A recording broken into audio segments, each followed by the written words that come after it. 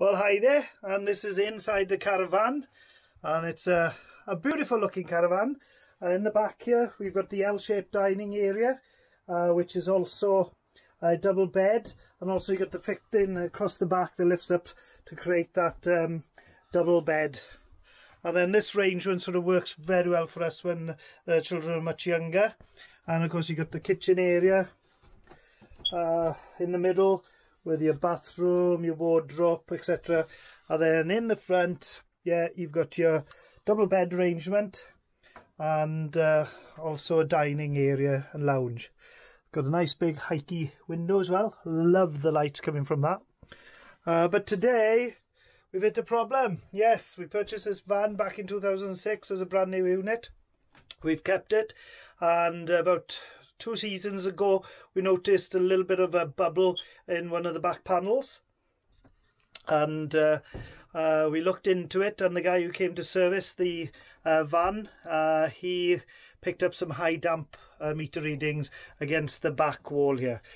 He sealed them, and that was going into last season, and now after having a year sort of out, and it's popped up evidence of more damp, even though he tried to seal it for us.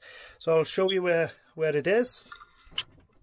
If you notice these little bubbles here, these lumps, but if you tap it, it's very, very soft. And we've got it up around here coming down to there. Also on the corner here, and if you push your finger in, it should sound like that, but it is quite dampish. Then the main source is up in the corner here. You can't see it, but I'm pressing against the ply sheeting there, and it's really soft. But then it's hard just down there, but it extends across here. Also within the cupboard there, I can still press it and feel a bit soft there, so it's running across here and then coming through to this end. So we're about halfway through the back end of the van. It's soft here, and then all of a sudden it seems to stop about here. It's really, really solid here again, but the softness stops about 3/4 of the way across the back of the van. Now this line, I've followed this line all the way through. If I came out through the caravan and at that level there, follow it along, and of course it comes out exactly at that point there. I have already made a little bit of investigative jobs and started to remove the speeding. It's where the roof and the back panel meet and they overlap there. So there was a screw missing there with a slight hole, and the ingress from there, if you can just pick up on that. So there we are. I've put a plan together, and I was very fortunate to find O'Leary's motorhome on the World Wide Web, and they have supplied me with panels, the sort of matching sort of ply panel with a plastic sheet in front, also the sealants and the rubber seal for the rear window. So fair play to them, their service was absolutely top notch. Next day delivery, and that's now put me in a good position where I can start removing some of the furnishings. I was a bit reluctant to start dismantling everything until I sourced the correct materials, and fair play to O'Leary's. I've made a new friend there, so their service was #1. So if you were looking to either do a conversion of a van, or if you got jobs in and around the caravan, you want to look into repairing or carrying out repairs yourself, yeah, try them out first. Okay, so I better get some tools together. First of all, I'll need sort of Phillips head type screwdriver and a little pot to keep all the screws in, and then we'll look at considering removing the panelling. So I'm going to start stripping off now, and just marking out some of the fixings on the cupboards so I'll be able to put them back. I'll be using the caravan as the storage as well, so all the elements that I take down here, I'll store them in front of the caravan. So I've had a quick tidy up, cleared the 2 bench seats in front of the caravan there, and put the awning and a few chairs, a bits and bobs. I thought I'd use the shower room. There we are. So that'll give me a lot of space now to store things in by using the front of the caravan as a bit of storage, and put a few things the wife likes to keep out. But if you're wondering what this cable is for, I've used this now for the last couple of seasons. It's a small little PV system just to trickle charge the leisure battery. I must say it's been a good little find, that, and it's worked well. It's kept my battery up to full charge over the winter, because in previous years I've lost batteries and they're about 100 quid a pop, so I'm saving myself the money in the first season. So get yourself one of those PV type trickle chargers. Right, let's get on with removing some of these units. So it's going all right at the moment. Taking this shelf off, I connected around there. There's a little hidden screw that came in through behind the curtain there, so you can just see the end coming through, so that was hidden. And now we've exposed most of that, taken the curtains down and taken the end caps off here now. That's all you needed to do there, was just apply a bit of pressure, firm pressure, and manoeuvre it off the clip. And then that's exposed those two fix-in screws on either side, so remove the cassette blind there, and then we'll be on to the cupboard. So as you can see at the moment, starting to take shape, and hopefully we'll remove those cupboards. I think we take the door fronts off first. I take the door fronts off first, and then I'll lighten them, and then just drop the wall cupboards down. Right, so we're taking the doors off the front of the wall cupboards here, just to lighten it. You can see a very light frame, the plastic frame inside. We've got two little connectors there for the helmet light under here, so we'll disconnect those. Luckily they're just a slave push-in connector there. And then once that cupboard's off, we'll then take some measurements, so we know exactly where these fittings are here, up there, round here, round the window, etc. So I'll just take some simple measurements there, and as you can see, the rest of the caravan is filling up very quickly. There's some of the tools, the basic tools you'll need. Haven't used all of them, but just an easy set of screwdrivers. But there we are. The doors are there, the window blinds and everything else. But now when you're looking back at this end wall, there seems to have picked up a little bit of running water from around the window seal as well. So I think this is a good move. A good move. Let's reseal it, new wall panelling, and the van will be good for another 14 years. Can't believe it. Bought it brand new in 2006 and now it's 2020. And I told myself I was going to sell it a couple of years ago, but I couldn't find another van that I like the layout of. This works so well, this layout, for us, and that's the reason we kept it. And of course, maybe 14 years of use annually has caused the leak to come. You've got to expect it, I suppose, after 14 years. So when you are buying a caravan, certainly check around any beadings or joints for any leaks. You can buy little damp meters, so use those, or if a friend's got a damp meter, ask them if you can borrow it, and just go around. Also, another way from a previous caravan I had, it was by the door, by the step of the door. That can always be a vulnerable sort of area for damp to come in. So just double check it. Even if it has got a bit of damp, you can repair it, but make sure the price reflects that when you are buying it. But as you can see, this fan still looks good. I know it's in a mess now, but you know, it's got a good arrangement with a large fridge, a grill with the oven as well, a gas hob with electric ring on it, wardrobe space, and then of course the toilet and shower. So anyway, next step, down in this cupboard, undo the connections up there, and then we'll look at the frame around the window. And please, I've purchased a new rubber seal to go around the back window as well. So there we are. You can see there's been a little bit of running water down from this corner here somewhere. I don't think it was a problem, not as bad as the problem that we are going to address here in this corner.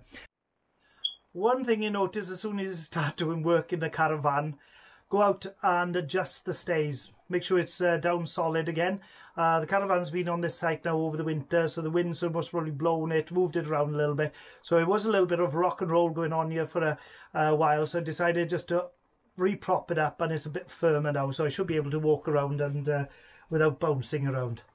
Well, you might just notice how much brighter it is in the back after we took down the overhead storage cupboard across the back there. And there's so much lighter in the back end here. But of course, I thought the damp only came to about 3/4 way round, but having taken the shelf down, it's following right across the edge of this beading now, all the way across.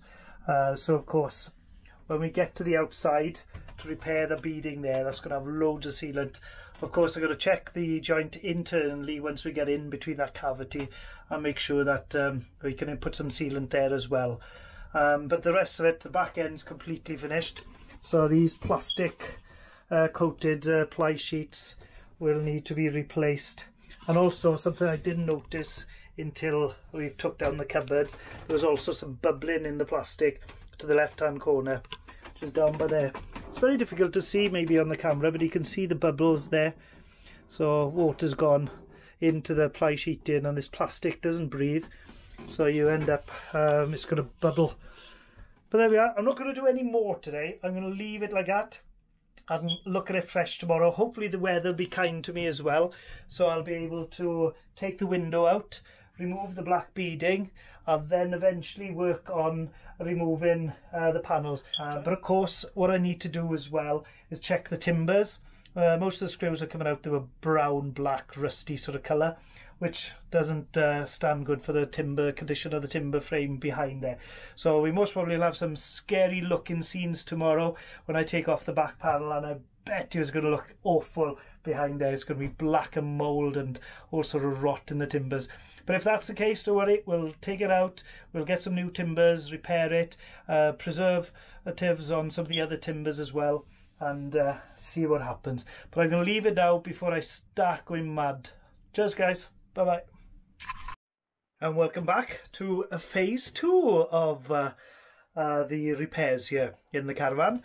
Job today, we're going to remove the rubber seals around the window, the catches, etc. I'm going to retain the grey plastic bit in the middle of the rubber, because that didn't come with the new strip, didn't come with the rubber. So I'm going to retain that and remove that very carefully.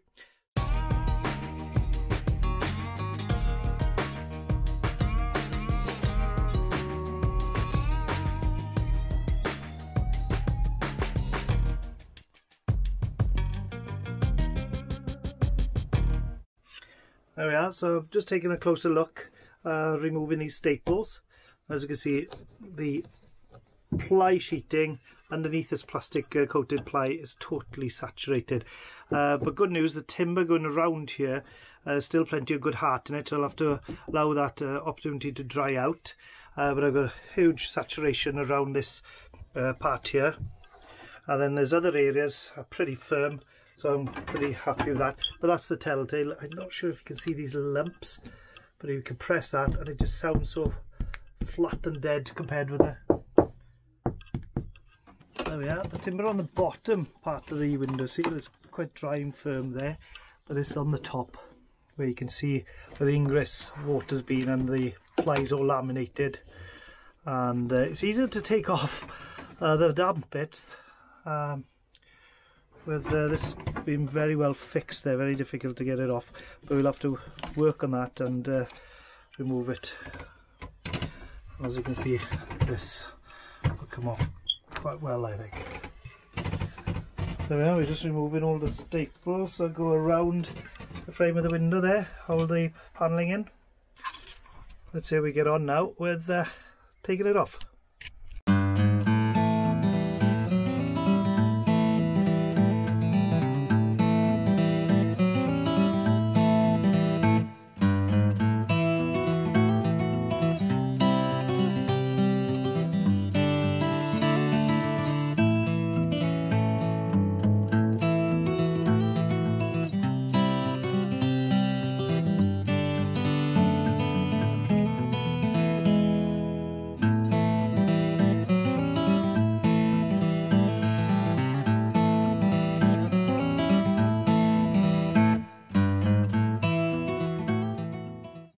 Right, we're about 5 minutes in, so the polystyrene is well secured to the wall board. So chances are we'll need to secure by some polystyrene as well to fit in between the gaps.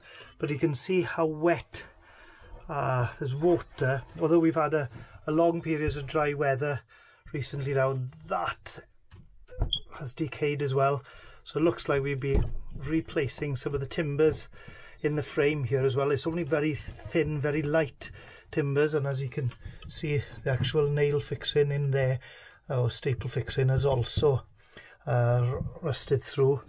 So some timbers are alright, but they're still soaking wet. There's no ventilation to dry in between the external skin and the internal skin, and then of course there you've got this plastic coating on in front of the ply sheet, which doesn't allow anything to breathe here. So maybe replacing it or incorporating a vent or something as well. But never mind, another sort of 10 minutes we should have a big progress on this, and remove a lot more of the old ply, and I think this stuff is coming off with it as well, the polystyrene. So we'll have to source some new polystyrene to in, and again, look, totally saturated. I don't know if that's focused. You can see where that is soaking wet, but it's just been running, gathering on this top rail, and this is where the window frame was, and it's just gone all the way across there, and that's such a tight fit there that the water's finding its way through a capillary action. Then as you go down, it's not so bad, and you can see inside the cavity there, that's the back panel of the caravan, the back wall of the caravan externally. There's a void around the light clusters, a bit of polystyrene, firm polystyrene there to give it a bit of body, firmness to the body. But yes, so it's a difficult job now. As you can see, the ply is dry here and fixed to the polystyrene. So I think another purchase will need to be a sheet of polystyrene as well. So the soft bits are coming off really easy. Now we're coming down to the harder bits, the dry bits. So they're coming off in small little chips. So this might take a little bit longer now. And then these are the type of tools we've been using just to help it off. Very careful around the detail we want to keep. Slight little taps. And then we're just chipping away on some of the bits. And then we'll have to leave this timber sort of to dry out before we can do any repairs. So these are the tools we've been using.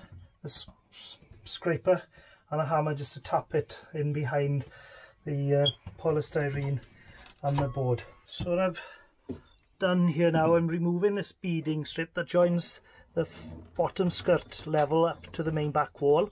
So removing this very carefully because I want to reuse this later as well.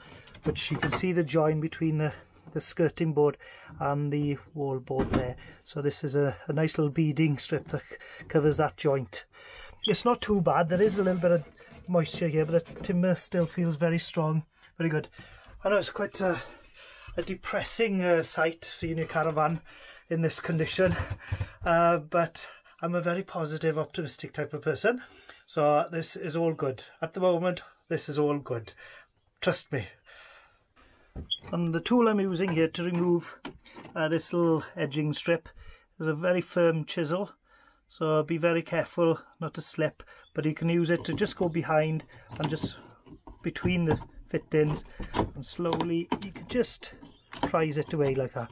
So that job, just do it with a bit of caution and care. Just come back in after a little bit of lunch to have a look at the caravan and the job in hand. So we're just going to tidy up, try and get as much of the little bits off the rest of the timbers, and I am amazed within an hour how much this has already dried up. This was all running earlier this morning, and the timbers are already starting to dry up. And yeah, we've got to prep all this, and I'm going to go outside and start removing that. Very careful, and because we've had sort of a bit of an entry there at that point, at this area here, and also right at the other end there was a little bit of an ingress around here as well. So these sort of areas are very vulnerable. I think it's the jointing area there, so I'm going to take care now to remove that strip. Thank you, Mr. Tristan. So there we are, I've removed the the screws. Remove the screws from there now. Stainless steel screws, they were looking all pretty good. Then you can see these holes where there were no screws, so I may use those on the way to refix this. Actually use the other holes that were not used first time round. So there we are. We'll remove this carefully now without buckling it. So I'll have to just release it, get something behind that. Right. To help remove this, I've been pushing this through and keeping a bit of pressure on the beading, and it sort of helps to cut through the sealant, which is a very good sealant. I've only got towards the end there, much left to finish, and then I'm going to clean surfaces on the roof of the caravan and also remove the sealant from the actual track itself, the beading. This putty seal is really difficult to scrape off, and you have to be so careful if you are using a blade so you're not sort of scratching in to the aluminium surface of the roof there. I just found just rubbing it with your finger and get a bit of a snot of this rubber putty into a ball and then flick it off. So it's taken longer than I expected, but there we are. We'll try and clean all the surface up and be able then to reconsider how to seal it and to fix it to the roof, to the back panel. Make sure that's well sealed in before we start doing any further repairs internally. What I have noticed when I was taking off the beading joint here, there was gaps where the silicone wasn't straight through, and you can see there's water ingress coming in that type of area. So it's quite important to study these joints and to see if there's any water been penetrating in. And looking at it, you can see where water must have gone into there, filled in the back of this, and then capillary reduction in underneath then. So there was a couple of those where the putty sealant and wasn't a continuous seal across, and you can see the outline. So I thought that's quite important for you to show, so you really survey the area around the sealant area. And this area here I'll be taking particular care of as well when I'm resealing it up, but I'm still working on trying to remove this stuff. It's bloody amazing stuff. It's good stuff, isn't it? You can see the channel's full of muck where water's been flowing, running into it. Also that little area there where water's been collecting down and flowing around. So there we are. We'll clean that up nice and tidy. Yeah, I'm trying to clean out this putty off the beading. I found my thumb was the best way of rolling it up into a massive. So there we are. Just looking at this job now before I say goodbye until the next time. Just go straight away to it. As soon as you establish you've got a little bit of damp in the caravan, don't sit on it, don't let it get on to another year. It'll just deteriorate very, very quickly, and a lot of the deterioration you're not going to see until you've sort of exposed it, opened it up to see what's there. So it is quite a scary image when you expose it, but it's just what you've got to expect. But as soon as you've exposed it, it dries within the same day. A lot of this dampness has definitely dried up with me, and if I had a damp meter moisture, I'm sure the content of the dampness in the timbers would be already noticeably down. But don't be afraid to take a project like this on yourselves. It's a few basic tools, and you've got to have a little bit of basic skills as well yourself. Don't rush the job, you know, when you've got sort of sharp edges and you're going up close against things. Just take your time, and things will come loose, or you just move things in slowly and slide a blade underneath and pop it off or something. So don't rush a job like this, but the prepping takes longer than stripping. Okay, cheers, this is it now, until the next time. Thanks.